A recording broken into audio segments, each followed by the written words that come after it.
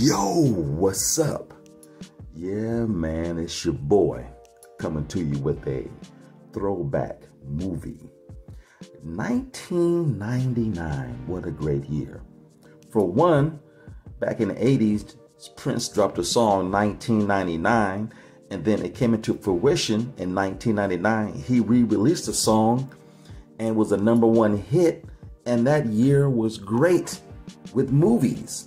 Oh, buddy, you had the new Star Wars joint, man. But one movie that came out late summer that surprised everyone. BOWFINGER. This is a movie starring Steve Martin and Eddie Murphy. And these two never worked together. You know, they were alumni from Saturday Night Live back in the 1980s, but up until this point, they never did nothing together. Now, this movie was written by Steve Martin and directed by Frank Oz. Y'all like, who the hell is Frank Oz? He's only one of the best directors of all time. He did Little Shop of Horrors. He did The Dark Crystal. Okay, put some respect on the man's name. And it's a dope-ass name, too. Frank Oz. But this movie was lightning in a bottle. It was funny as shit. Eddie Murphy played two characters in this movie. You know, it's when he first started really getting into that. Man, he is hilarious. I watched this the other night on HBO Max. Haven't seen it in a while. I'm telling you, I was laughing my ass off. My stomach was hurting. I had tears rolling down my face. Here's the premise. Steve Martin's character is a 48-year-old director who's never had any success in Hollywood. He was in a few small films as an actor, but as a director, no success whatsoever. So he has this group of people that are actors. A young man, he has an older seasoned veteran actress played by Christine Baranski. I love her. She's been around Hollywood for a long time. Beautiful, unique looking woman, and she can do comedy, everything. Villainous roles, played a housewife. I love this woman, in all her films. You have also Heather Graham is in this film. Now, I didn't know who she was years ago. I seen her in Austin Powers, The Spy Who Shagged Me. I'm like, damn, this motherfucker is fine. Then for the soundtrack of that same film, Austin Powers, she did a video with Lenny Kravitz, American Woman. And the way she's dancing and the way she's dressed in that movie, I'm like, damn. Ooh, buddy. Anyway, back to the plot, man. He's trying to find a movie for these people, get a script, and he has no luck. His accountant / friend wrote this script called Chubby Rain, and he fell in love with it. As dumb as it sounds, he found something special about this script. So he calls up everybody, hey, we have one last shot at this. I'm going to talk to a famous producer, and this famous producer was played by Robert Downing Jr. He said, I'm going to meet with him at a restaurant, you know, and he does all these elaborate things. He has a buddy that works out on Hollywood lots, gets him to borrow cars for him and go places where he could look fancy.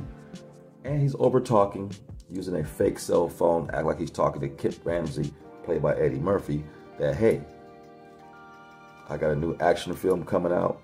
And in this movie, Eddie Murphy plays like Arnold Schwarzenegger. He's the hottest, biggest action star in the world. There's gigantic movie posters all over LA. You know, this guy is the man. And he said this lie that he's going to be in his next film, Chubby Rain, and talking loud so Robert Downey Jr. can overhear him. He's like, look, if you really truly got Kit Ramsey to be in this movie, I'll produce it. I'll fund all the money. He knew he was lying because this dude had a car phone that he tore out that Mercedes, and the string is dangling from the receiver. So he's full of shit. He's like, look, whatever. Yeah, you can do this. Fine. And he goes to Kit Ramsey's house sneaks on the property and act like he's a delivery guy for scripts. He hands Eddie Murphy this script. And, he's trying to, like, befriend him. Eddie Murphy's on his way to this mind head meeting. This place where they get into your head, help you, movie stars, rich people who have problems, social problems and mental problems. He said, yeah, I'm a member too, and blah, blah, blah, blah. Got hopping in the limousine with him. Eddie Murphy's gonna give him a ride.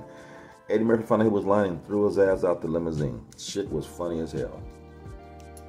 And then, later on, they're shooting this film. They said, well, we're gonna shoot this film, and Kip Ramsey, Eddie Murphy's character, is not gonna know he's in the film. We're gonna shoot around his scenes, and later on, we'll just try to figure it out. He just seeing something special in his friends and cohorts that made him feel good. Like, man, we're working. He didn't want to break anybody's heart. He pulled out his lifetime savings and started production on his film. But he had everything working for him. He had, again, a buddy that worked at the Hollywood lots. He needed a crew. This guy drives to the border, and this is some racist ass shit, but it's funny as shit. He gets all these Mexicans that are obviously not legal running from the police, getting shot. They go, hey, come on, get in my van, get in my van. He steals about 4 Mexicans and brings them back to the United States, man. Shit is crazy. And they don't speak any English or anything, but he got these people to be his grips, cameramen, lighting. Oh, that's some racist shit, but it is funny. This is back in 1999. You can still get away with that shit. And they're looking for auditions and people like that. And this is when they met Heather Graham's character. She auditioned. She's from a small town looking for big hopes and dreams in Hollywood. And, her role is she sleeps with everybody until she makes it to the top. She can't act worth shit, but, we don't care as long as we see those titties and that ass.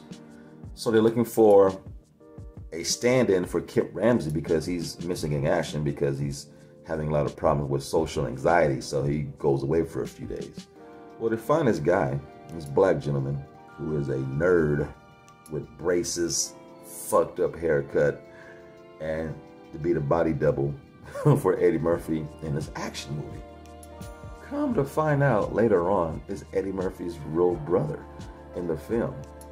And he's like, it's nice that you guys like me for who I am because, most people only like me because who my brother is. And it's enduring, it's touching, and it's funny as shit. Now, the part that made me laugh the most in this film, there was an action scene where Eddie Murphy had to run across the street on the freeway. And Steve Martin's lying to him, yeah, these are stunt drivers, don't worry, your life is not in danger, you're totally safe. Lying through his teeth. And Eddie Murphy runs across the freeway. I'm telling you, if you have not seen the scene, just go to YouTube and watch this scene. It is funny as shit. I forget what a genius and how funny Eddie Murphy was and still is. This scene alone had my gut busted up from laughing. He's running across the street. Oh, God. Oh, God. He's dodging traffic and everything. It is hilarious. He almost dies. He's like, oh, God. Oh, Lord Jesus. Oh, God. I don't want to do this again. Oh, God. Oh, God. He said, hey, man, great job, man. I need you to do it one more time. He's running across the street. Oh, God. Oh, God. Oh, God. Oh, God. Man, funny as shit. Eddie Murphy is a genius. But I got to say this. Terrence Stamp is also in this movie. He plays the leader of Mindhead, the group that helps troubled actors and actresses and famous people, with their problems with social anxiety and things like that. It's played by Terrence Stamp. Yeah, General Zod from Superman 2. Son of Jor-El, you will kneel before Zod. This man is great in this movie. He's funny as shit. And I'm telling you, man, this movie is a gem. And if you are a fan of film, a fan of movie making behind the scenes in Hollywood, this is the movie to watch. Not only is it funny, it's a good social lesson of how Hollywood is and how things work and how a small independent film can actually make it into the big leagues if you try to do things right. All you need is one star to be in your small film to make it a big film. And like I said, man, this movie has a lot of hijinks, crazy capers. It is funny. Steve Martin, Eddie Murphy are comedy gold. Great supporting cast. I love this film. You gotta watch it, man, if you haven't seen it. It is a classic.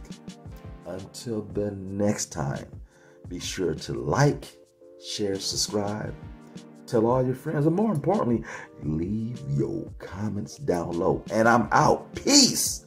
And just remember, it's just my point of view.